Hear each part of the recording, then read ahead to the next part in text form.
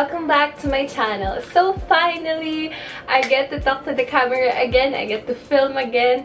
Since ngayon ay hindi masyadong busy, no. I'm still busy but not that quiet.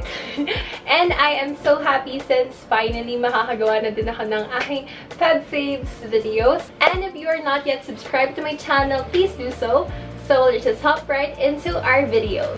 So my first favorite for the month of February ay Taylor Swift's Love Story. I mean, Taylor Swift's version of Love Story. If hindi ako nagkakamali, ngayong Feb yun. Yup, Feb 12, 2021 yung in-upload yung official lyric video sa kanyang official YouTube account. And yung, actually, hindi yun yung ina-expect ko na makikita ko from Love Story. Akala ko may something na bago. Pero, there's something yun naman talaga. Kasi, kahit yun yung old love story na parang ni-record niya nga, ni-re-record niya yung love story, kaya siya Taylor's version na. You can still feel the OG Taylor Swift and parang nostalgic siya pakinggan. Though, ang dami akong, di naman super dami, pero meron akong mga napahinggang changes, especially sa voice niya.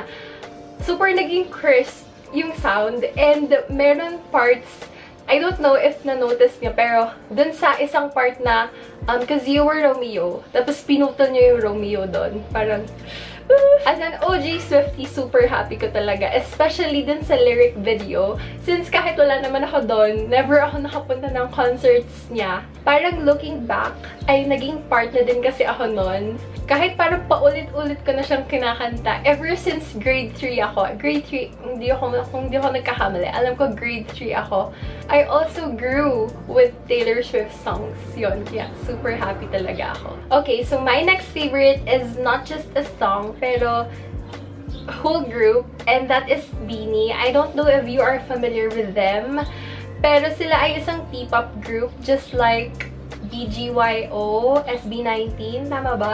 And MNL48.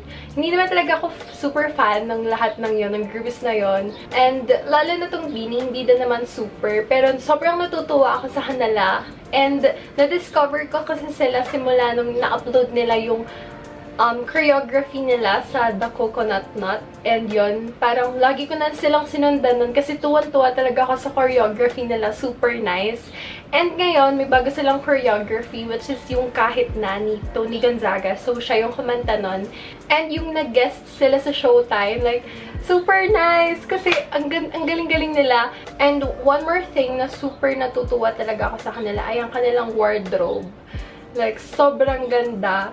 And super ganda nila sa camera. Ang gaganda ng visuals talaga nila. And aside from this, sing and dance sila. Tingnan nyo naman kung gaano kagaling. Itong part na to ang pinaka-favorite ko talaga. See, it's like, ang gaganda na suot nila, tapos bigla-bigla silang mag-breakdance na ganyan. Breakdance pa yung tawag doon. Pero basta, ang ganda-ganda.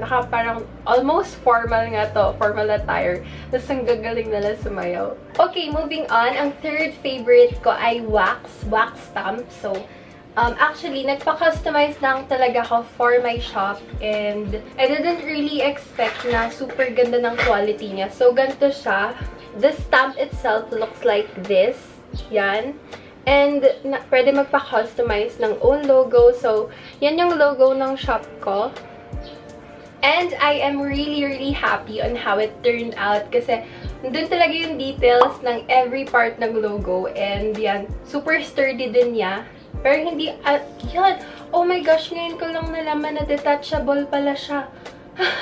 Akala ko hindi siya detachable kasi nag-ask din ako sa seller kung detachable siya. Pero sa sobrang higpit niya, hindi ko alam na, na detachable pala siya. So, kaya nga hindi ako bumili ng ganito kasi meron akong isang binili na stamp, which is letter A naman. This is not customized anymore. So, ganito yung itsura niya. So, yan. That is letter A. Though, hindi to yung gusto kong design talaga. So, eto, parang separate mo itong nabibili sa ganito. Handle, holder ko, ano yung tawag doon. So, yan. Okay.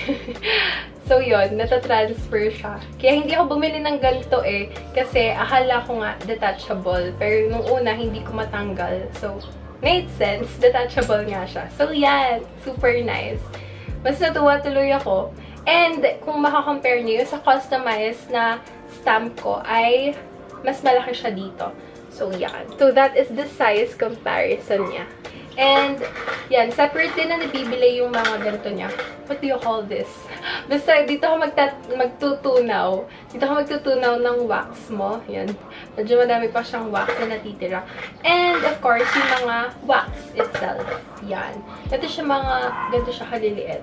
Hindi ko na siya mapakita. Pero ganito siya kaliliit. And yung nabibili ay 100 pieces. So, yun. And after many tries, ay natututunan ko na din mag-wax ng maayos. Kasi, of course, hindi naman dapat ay super dami ng wax na ilalagay mo. Kailangan lang niya ay ma-occupy yung buong circle talaga para, yun, mas gumanda at mas mapakita yung design.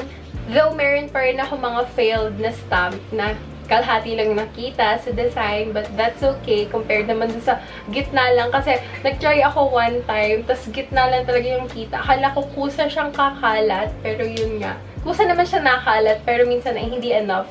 So, ang ginagawa ko, pagkalagay ko ng wax na ganun, ini-spread ko na lang din yung sa ilalim. Kaya may wax din yung ilalim. Para naman, hindi siya super kapal. And para yon makatipid din ako sa wax. So, my next favorite ay phone cases. So, dalawa lang silang binili ko. I'll remove it muna para mas mapakita ko siya sa inyo. So, this is how it looks like. Diba? Super nice niya. And, ang kapal niya, hindi lang siya yung parang jelly. Yun, kasi hindi ako masyadong fan ng mga jelly. Kasi, kaya din, maganda yung clear, pero kaya lang hindi ko siya super gusto dahil naninilaw siya. Pero ito ay super nice niya. Yung sa design niya, yan, sa design niya, hindi lang siya yung mabilis matanggal kasi kahit ginaganon ko siya, yan. Super nice. And ito yung other design. Ito din, super favorite ko din to kasi, yan, hindi din madaling matanggal yung designs niya sa likod. And aside from the design itself, ay super affordable nila. Parang less than 70 pesos lang yata ito, if I'm not mistaken. Pero diba pag binenta na to sa mga mall, mga 200, 300 na to, kapag pagka-compare mo kasi yung dalawang cases na to, mas malambot yung material nito kaysa dito. Kasi ito ay parang hard din itong sides niya compared dito na hindi masyado. So, yun. But, I like them both pa rin. Okay, so next favorite ay mga highlighters. And I know, parang sobrang dami ko ng beses na pakita dito na yung mga Stabilo Twinkle. But, yan. Yung lahat ng to ay bago. And the reason why nagpabila ako ng mga bagong highlighters ay dahil yung mga bago kong highlighters, yung pinakita ko noon sa isa kong video, I think that is Shopee stationery haul. So, yon. Yung mga favorite kong highlighters from their new ones ay ito. Yung mga colors kasi sobrang nice. Para siyang dupe na rin ng mga zebra mild liner. So, yan. And medyo paubos na yung meron ko dito sa bahay. Kaya, yon. Naghanap kasi ako ng mga individual lang din na ganito. And 40 pesos kasi each. And nagtatry ako bumili ng dalawa. So, parang dalawa per color. So, parang mas mapapamahal yata ako dun. I don't know. Pero, may nakita kong isang shop na isang buong ganito na yung binibenta niya. But, that's not all. Kasi 10 pieces na to. Kasama na lahat ng new colors at yung dati pa. So, 10 colors to. And this is only 280 pesos. So, that is 28 pesos each, of course. But, hindi lang yun yung reason kung ba't ako napabili sa kanya. Kasi without that, I mean, kapag ito lang talaga itself, kahit 280 pesos yan, tas 10 na, I mean, hindi ako mapapabili kung walang freebies. So, this is the picture of the box itself. Credits to Venice Amatus kasi nabudol ko din siya dito. Kasi pinapicturean ko sa kanya yung set niya. So, that is how it looks like. Diba? Super nice kasi aside from the highlighters, ay meron ka ding mga freebies. So, meron ka dalawang scrunchies, isang mini notebook. If I'm not mistaken, ay A6 yata yung size niya.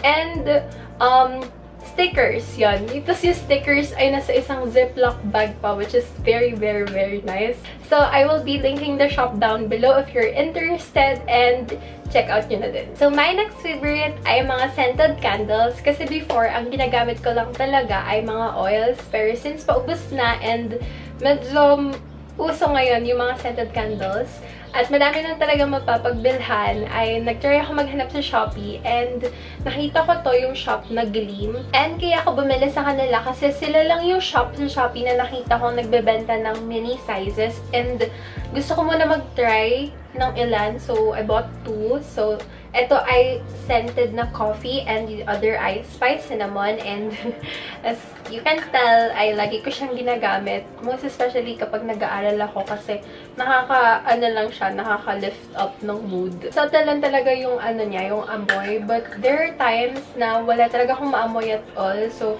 gusto ko pang mag-try ng iba't ibang brands, iba't ibang shops. So if meron kayong marirecommend, ay leave a comment down below. Next favorite ay itong mga pang-bind sa aking mga loose leaf papers. And yan, meron akong biniling iba't ibang sizes. One in this size, and then itong medium, and then itong super kapal. So yan, nabibili siya ng ganito na siya kahaba, and kayo na lang yung magpuputol kung gaano kalaki and gaano kahaba pala yung need nyo. And yung output niya ay ganito. Hindi ko pa lang siya nalalagyan ng cover and yung acetate paper sa harap. Kasi, yun, wala palit akong stock. Pero, ganito yung itsura niya. So, ito yung aking, module for Rizal, yan. And of course, in the future, ay gagawa ulit ako ng Organize and Declutter with Me video. And yun, mag-organize tayo with these things. So, my last favorite ay ang ube cinnamon rolls by Baked by Chess. So, super favorite ko talaga ang mga ube stuff, lalo na ube jam, mga ganon. And ube pandesal, kaya nung nalaman kong mayroong ube cinnamon rolls ang Baked by Chess, ay hindi na ako nagdalawang isip na mag-order. And I'm so obsessed with it. And ito yung picture niya. So, yan. Super nakakatakam. And they are based here sa Batangas. They also deliver. And ito yung kanilang Facebook page. So, if you want to order, I go check them out. Kasi super dami din nilang reviews and super good. So, that is it for this video. I hope you did enjoy. And of course, don't forget to like this video and share this video to your family and friends. Of course, do subscribe to my channel. So, I'll see you all in my next, and hope you all live happily ever after. Bye!